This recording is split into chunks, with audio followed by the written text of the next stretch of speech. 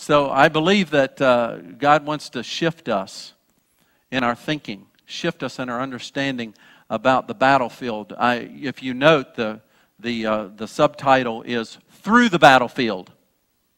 Not to the battlefield, not stuck in the battlefield, not dreading the battlefield, but through the battlefield. And that's kind of the perspective that I'm bringing to you today. And yet most of us have been conditioned that battlefield type of praying is someone that prays the loudest or the longest. Okay? Sometimes we've been conditioned that if somebody can pray real loud or pray real long, that they get the most answers from God. True or not? Sometimes we're conditioned that way. And so if that's the case, then 95% of us we're never going to get an answer from God because we can't pray loud and we can't pray long.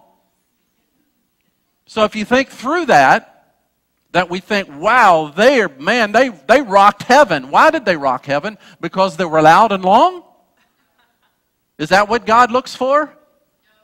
No, I don't think so. Because again, 95, maybe 98, 90% of us, we were like, well, I don't qualify. Therefore, I don't guess I'm going to get any answers from God because I can't pray loud and I can't be long.